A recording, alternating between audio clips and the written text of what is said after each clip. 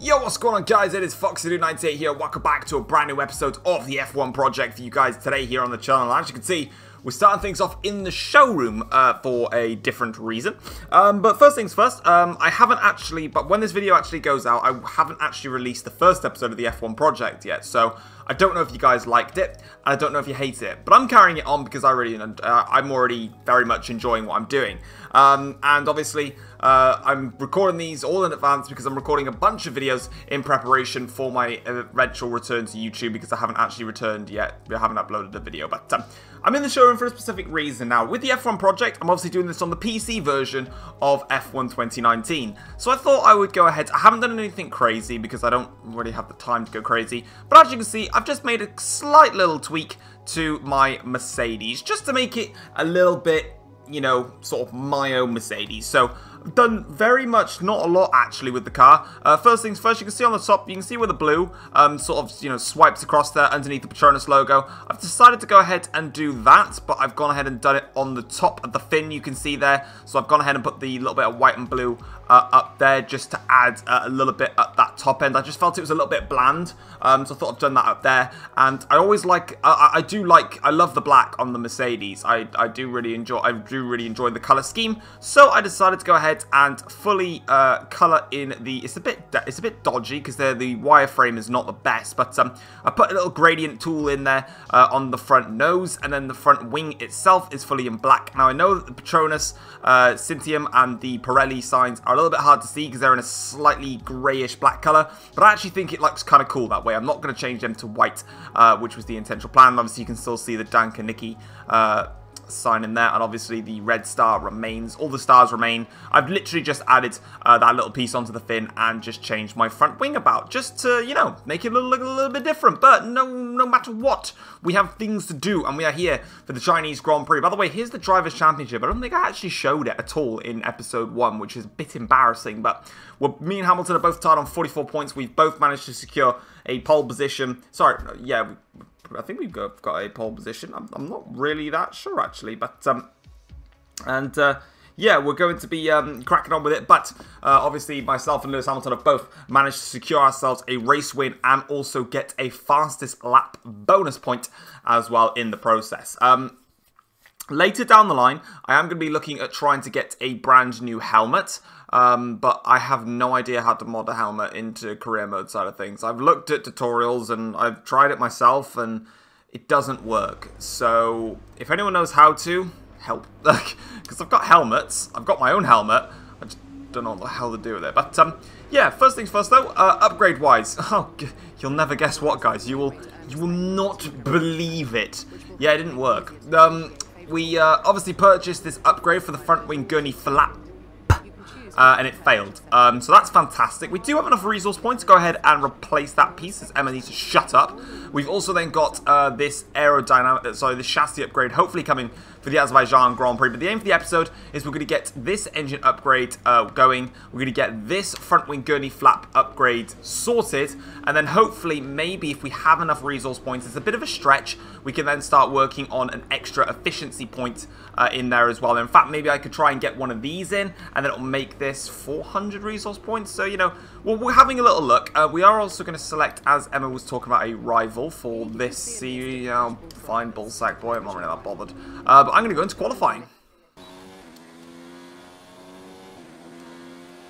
Wow, that was my worst qualifying, I think, of the year. P5, wow. I think that was the same as Australia, I want to say. Didn't feel comfortable, though. I don't feel at all comfortable, in fact, actually, around this track. Wow, Butler actually did very bad. I thought he would have been ahead of me, but Lewis Hamilton, though, claims pole position. I mean, if you look at the grid, Hamilton's claimed pole position by virtually half a second over Weber, and then it's Vettel, and then Verstappen, and then myself, and then Devon in there as well.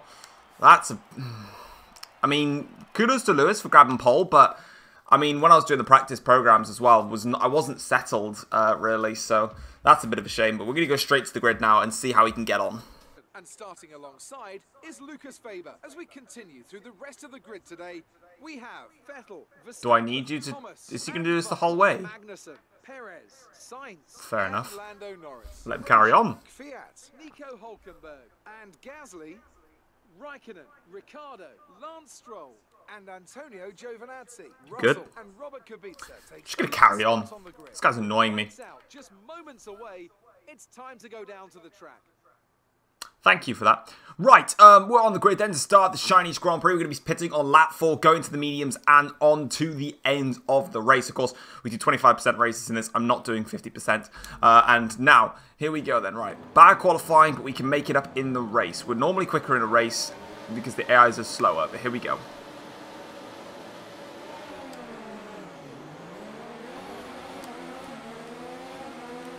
Good start. Very good start. To keep my nose tucked in there, brake a little bit earlier. I'm going to be very aggressive here versus Weber. It didn't quite work out. Nice. I've got Verstappen alongside a minute. Could have shut him off. Good start, though. Up into third straight away. Nice. Good stuff. That's a strong start. Well done. Now I've got to clear Lucas. End of the first lap, gap to myself and Weber, 9/10 of a second.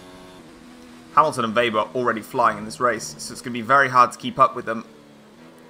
Worst case scenario, I'd like to finish in P2, to be honest. So far in this Grand Prix, I have absolutely no pace. Not happy with the car. Not happy with the... just not really that happy, to be honest. I'm surprised I managed to qualify in P5, to be honest. I've got Sebastian Vettel now at my backside. Weber and Hamilton, as you can see up in the distance, have just hasta la vista'd me. I'm hoping the mediums will feel nicer, but so far, not so good. Vettel's in prime position here to attack. I'm going to go straight to the inside line to cover it off. He opens up the DRS. He's going to go to the outside line. I should be able to cover this one off. Maybe not, actually. I'm going to just run him out of road race, basically. Battery charge is low. If we turn down the ERS deployment, we can harvest more energy. I thought Lewis went into the pits then. Thought I was going a bit blind. Not blind, just crazy. 2.2 the gap between myself and Weber. That's actually come down a little bit on that lap. Why does the game set me for hard tyres? Understood. Stopping this lap. Right, if Hamilton comes in, obviously I can't stop. Verstappen's going at Vettel, which is going to keep me at peace for a bit. I've gone deep. Let's see what Lewis does. Lewis stays out, so I'm coming in. Is anyone going to opt for mediums, or are they all opting for hards? Interesting. I'm not. I'm going for mediums. Tyres, well, they lasted, just.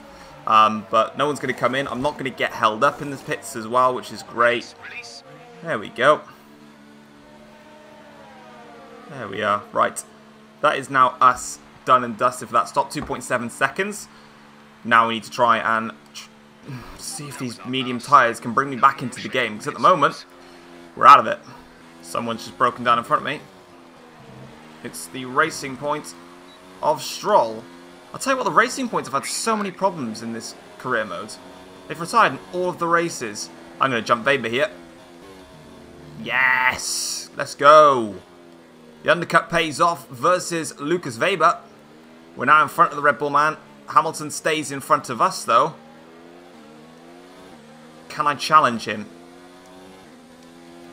I've got some fuel, so I'm going to use it up and try and get his DRS. Oh my god, my tyres are dead.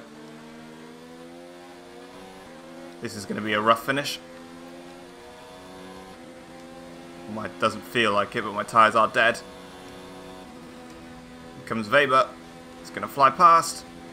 He's not got as much straight line speed in that Red Bull, but it is enough. I'm going to bump my way through, though. You left that door open, maybe. You shouldn't have left that door open. Okay, wow.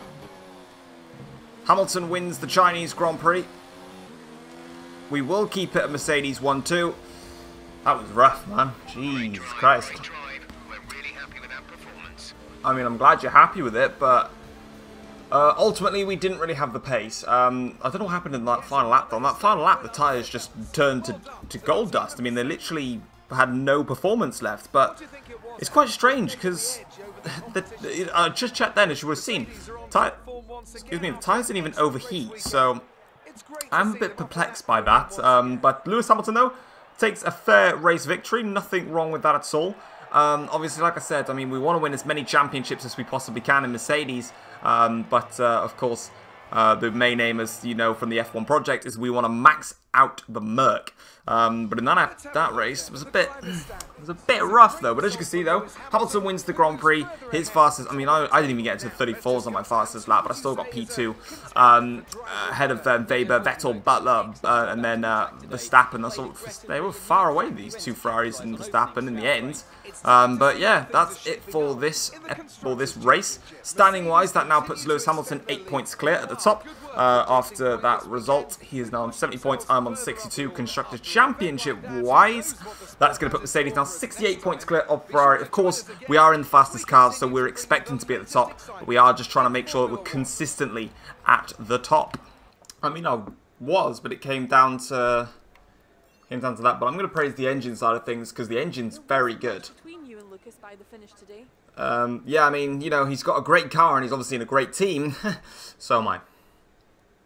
How does it feel sharing a Formula 1 podium with your old F2 team? I'm just going to praise my team again because I don't give a shite about Weber. We've not seen much development progression for your car recently. Why is that? If we're not performing hard, it's to get resources to invest in R&D. Oh, what? Appreciate your time. I thought that would be a nice answer. Damn it, frigging Claire just caught me out. She's like, yo, bruv, man, you got the upgrades. And I'm like, yeah, bruv. And she's like, so, where are they? And I'm like, bitch, I don't need them. Anyway, speaking of that, I think we beat Devon Bullsack, though, in all departments, which is good. Versus Hamilton, however, we are now back to losing against him once again, which is a pain in the backside. Resource point-wise, though, they're going to come through now, and I'm just going to take them. And let's have a look then. So we've got 1,000 resource points that we can spend. So let's have a look then. And what we need to do, the team goal is to finish first in a race. And we can only do that next to Baku. Too bad that, yeah, that's great. Thanks for that. Right, first things first then, we're going to go ahead and we're going to purchase this upgrade for Azerbaijan because it didn't arrive. Then we are going to purchase this engine upgrade to come in for Spain. And we can't do anything else after that. Can I do one of these? No, I can't. I can't do a quality control. And I can't do a general maintenance, which is a bit of a shame for the durability, because I forgot that, well, everything's wearing out quite quickly. The IC is already on 47%. It's only done 3 races. Haha. And my gearbox is on... oh, my gearbox actually is okay. It's on 38% wear out of... I can get the gearbox towards it. It's the IC I need to work on. But let's go to the Azerbaijan Grand Prix. Because I think for the F1 project, I'm going to leave it at 2 races an episode. I think it's kind of nicer that way. And also, it doesn't mean that you know, if I wanted to record 1 race and then leave and then come back and record another race, I could do that, like I'm going to do for this one, because I'm going to show you all of this in Azerbaijan. Man's going to cook up some food, you get me? And then I'm going to carry on from there. Let's have a look then. Let's see what we did. Upgrade-wise. I know Red Bull upgraded in the last episode. That put them, sorry, in the Chinese Grand Prix, and that put them on par with Ferrari. But we are now going to hopefully... well, no, not hopefully, we're 100% getting our first piece of upgrades on the car. And I think my game's frozen, which is fucking fantastic. Okay, so we are now back.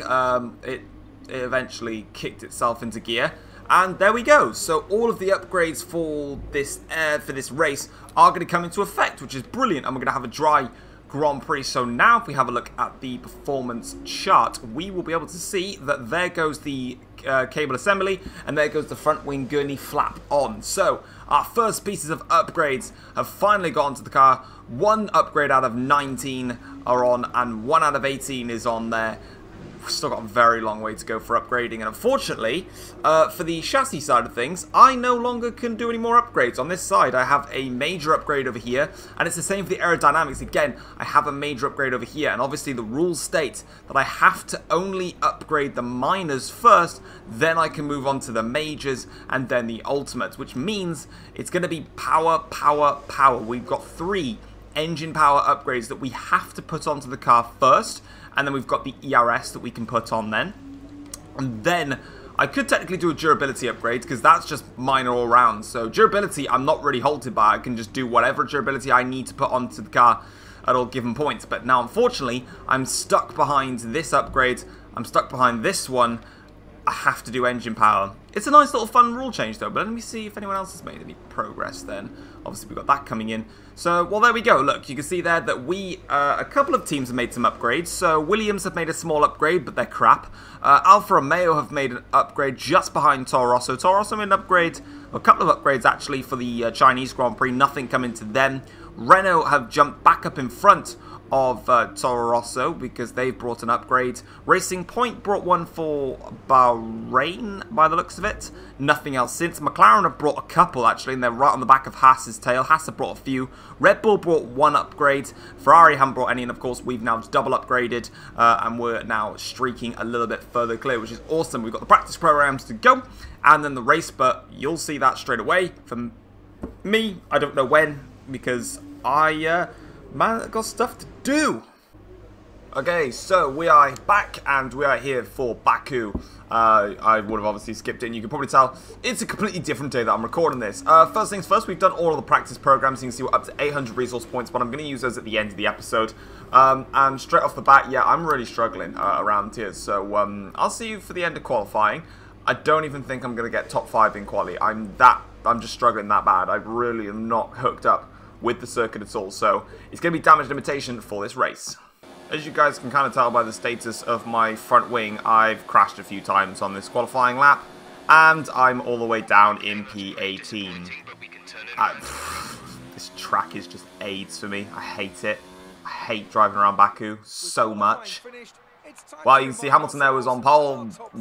No one else really came near, and Red Bull are actually a bit further off than I expected, but we're down in P18. I'm just going to take a new engine, I think, and just start last. Okay, so take 2 of this race, because the first time my game froze, and then it unfroze a minute later and I crashed. So, what have we got then? This is the strategy I selected. I'm going to go medium to softs. If my pace is good in the race, then I should actually be alright, and get some places. I could have made a big mistake here, but it makes no odds. Here we go then. 5 red lights. Lights out and your mum is on cocaine. Here we go. That made no difference at all. Let's try and get in front of McLaren if we can. Alright, we're not going to be able to get in front of Norris. Alongside the Williams, got to take it easy. Heavy wheel spin then off that corner. That's us already making up places though.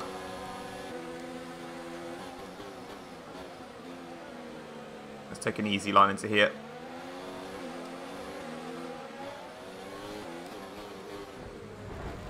That was a bit aggressive on Perez, I'm not gonna lie. I only need the traction. I can go around the outside here. There you go. Lovely stuff. Oh, this is gonna get tough. If I follow K-Mag through, give him the push. And then go down the inside. Lovely. That's Magnussen out the way. And we're up into 13th place after the end of the first lap. I call that a very solid opening lap there. Clearing plenty of traffic off the start. Getting involved with the front runners. Not with the front runners, sorry, with the midfield pack. Getting straight through them. And we're obviously on the medium tyres as well. I can afford to turn the engine down. Somehow Giovinazzi has more straight line speed here than Kvyat. Well, I've got the inside line here, so I can dictate that. Double overtake. Thank you very much. There's got to be a portion of the race where I've got to be patient. It'll get so easy for me to just want to just barge my way through, but I've got to be patient in the overtakes. I'm in a very, very strong position already, so I can't afford to throw it away, really. This is going to be patient now. There we go. All the while, though, I am saving ERS, which is beautiful. And now I can let it fly a bit. Of course, I have got less drag in this car, which I've realised. Try to go for it there. Should be able to dive out the inside here. There you go. Now I'll turn up the engine and go and catch the others.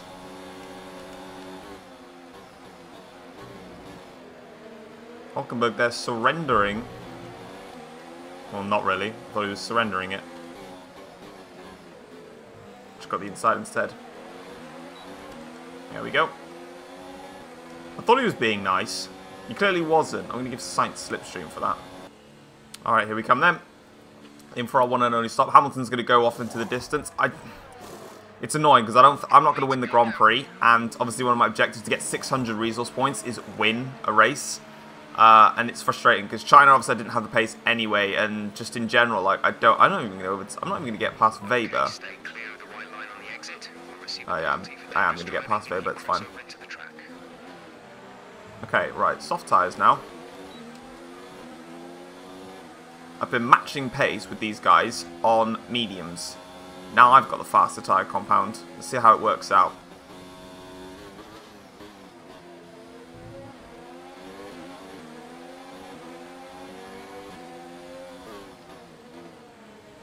I mean, if you let me go around the outside, I will. Next up is Gasly. It's going to get tight. Oh! Close him off. That works. And we're through. Brilliant. Up into 4th place now. Butler and Vettel are fighting up ahead. Now we've got to get our foot down. And do you know what I'm going to do? Is I'm going to go for the fastest lap. Because why not? Let's try and get that extra point. What's made my attack on these... what's made me close up so much to these two Ferraris in the lap is, well, first of all, I'm going for fastest lap. Secondly, well, they're just fighting each other. I've got no more ERS left, so I'm going to have to leave that in none. But I do have Rich Mix up my sleeve. And a fastest lap to go with it. Lovely jubbly. Is Vettel going to go for it? He is. Not the ideal position to go for one of those overtakes. That's going to give me a run. There's 4 laps of fuel remaining. And sort of just clunk that curb a little bit. That's slightly better for me in some respects. I've got a better run now for Seb throughout the whole of the straight. And then overtake mode. And I'll just let the rest to the... Oh my god, this yellow flag. Wait, is that for Hamilton? No, it's not. It's for Kubica's. I can't go for it. We're trailing our teammate by 8.3 seconds. I can now. Green flag. I was about to say, I thought that yellow flag, sorry, was for Lewis Hamilton then. Because obviously he was so far up the road. It was still for the Williams. They still kept the flag out. Up into P2 though. Fantastic recovery so far. And the 1-2s from Mercedes will, unless these Ferraris have got anything in their back pocket that they're hiding, will continue. We've had great pace though in the race. Okay, onto the straight then for the final time. Hamilton's going to come across the line and win, as you expect here at Baku. From P20 on the grid though to finish at P2 with the fastest lap as well. Good strategy, good pace. I actually had a bit too much fuel in my car on that front, but we did a great job to recover that in that race. I'm gutted that we didn't have a good quali. I reckon if we had a good qualifying session, I might have been able to actually have taken the fight to Lewis. But yeah, I think what's a bit frustrating is that in these 4 races, you know, I've finished in the top 2 in all of them, but Hamilton has won 3 and I've won once. So overall at the moment, Hamilton is beating me, which is a bit annoying because, like I've said before, you know, we're trying to max out this Merc, but, you know, we want to win as many championships as we possibly can there, and Lewis is, well, doing a great job of doing that, as you can see there on the top of the podium. But I mean, we had good pace. What I am really struggling with, and I think I just need to keep playing on PC a bit more, is braking and acceleration from corners. I just don't feel like... I feel like my braking points are just off, and then my acceleration is just, you know, a bit too over-ambitious. I'm sliding the rear of the car too much. But if we have a look now at what is going to be the fast start, you can see here, look, everyone was in the 42s, and eventually, I mean, look, like, I literally did a proper qualifying lap there, going, you know, rich and hot lap the whole way. The Red Bulls, though, had a bad race. Weber finishing down in P6 and Verstappen down in P9. The 2 Ferraris, though, were there, but we managed to get the fastest lap point at least, so we got something. versus Hamilton. Championship standings wise, because we're obviously going to not be doing any more races. Hamilton leads the championship by 14 points ahead of myself, and then Butler and Vettel now jumps in front of Verstappen. The Red Bulls with a bad race. You can see the rest of the drivers there. And then in the Constructors' Championship, Mercedes now 85 points clear of Ferrari. Again, we have had a 1-2 in every single race so far, which is very, very similar to the real life championship. Go on then, take my thoughts. You really cut your way through the field today. What was your strategy? It was called foot to the floor. Do you think you were lucky not to end your race with that crash? No, because I was too busy commentating mid-race. Thanks anyway. You're welcome. I'm glad you only asked 2 questions because I couldn't be bothered to answer any more. But with this episode now being done and dusted, we can now have a look at upgrades that we can now make for the next race. Now, annoyingly, like I said, we didn't manage to get the upgrade for... sorry, we didn't get the race bonus because obviously we didn't win. So we lost out, which you can see right here. We didn't get that, which is a bit annoying for us. Despite that, though, we can only look positively, and we're going to have a look at the contract negotiations, and, well, start again. So, let's have a look at these negotiations. Now, normally, they're a bit, well, weird with them. So, first of all, simultaneous development, I'm not too concerned about. If I did that, and I did that, and I did expected race position, second and second driver and hard, what's that like? That's enough. Well, there we go then. So, we're now going to have extra resource points coming in for each race by 25%, which is fantastic. We're then going to have minor upgrades coming our way. We can now do simultaneous developments, which again is going to help us out. And we have got 1,100 R&D points. Problem is, I can't spend them anywhere. Engine side of things, I need to wait for this spark plug upgrade to come in the next race for me in order to do anything. I can't do that because I'm not allowed to do any upgrades on majors until I've done minors. Same with the chassis side of things. So I could do a general maintenance durability upgrade, and I believe that is exactly what I'm going to do. So I'm going to do this upgrade here to get a bit of extra reliability all round for the car and just keep all the components there. Now, as you can see, I'm also then going to do this quality control on the powertrain side of things. It's going to allow less failures come onto the car because no matter what, obviously, I have to upgrade everything. So all of these department efficiencies, they've got to be maxed out. All of these quality control pieces, they have to be maxed out. I can't leave them alone. And then obviously with this only being 440 resource points, it means I'm going to have a good chance of getting that in the next episode. But guys, thank you very much for watching the F1 Project, episode number 2. If you guys have enjoyed it, feel free to drop it a like and subscribe to the channel if you're new around here as well. And I will see you guys for the next race where we're going to be off for the Spanish Grand Prix and also the Monaco Grand Prix. So thank you very much for watching. Take care all. Peace.